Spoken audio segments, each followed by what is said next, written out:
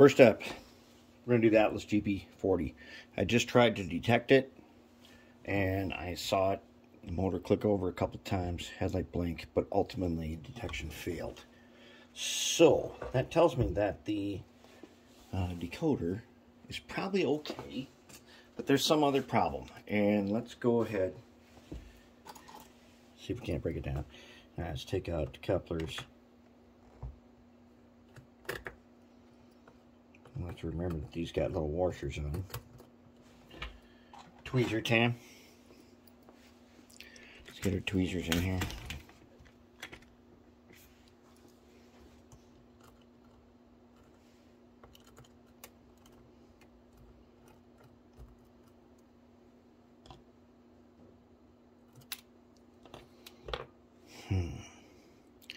Yeah, oh man, look at that coupler. That ain't right. Okay, we gotta fix that. It's not supposed to be that way. Dang, the rear one's the same way. Figure out what's up with that.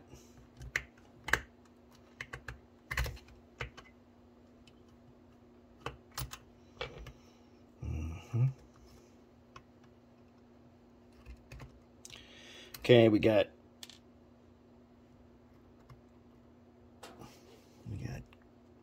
little fiber washers and couplers.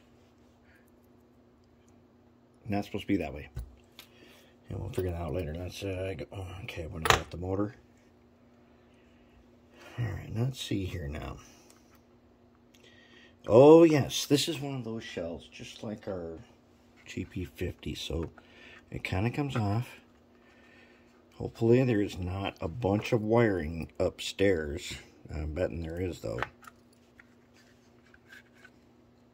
There's a little bit. Whoa, look at that decoder. Man, I haven't seen one of those. Actually, ever. I have never seen one of those. So these tiny thin wires that go to the beacon. Okay. I didn't see the beacon come on. But there it is. And oh, it's bubble wrapped on here. Oh yeah, okay, so there's the lights. That's why I saw the lights blinking. Alright. So, no matter what we do, we got to take apart the trucks and clean them all up and everything. And then we'll come back. We got to make sure that we got good connections. You see, we got different color wires and stuff. And we'll check out this motor. Alright, and that's where we're on GP40. I'm going to go ahead, as you saw before on the behind those GP38, do the same thing. We're going to take out trucks, take them all apart, mash them naturally, and then put them in the ultrasonic and clean all those parts. Then we'll know that they'll be good to go.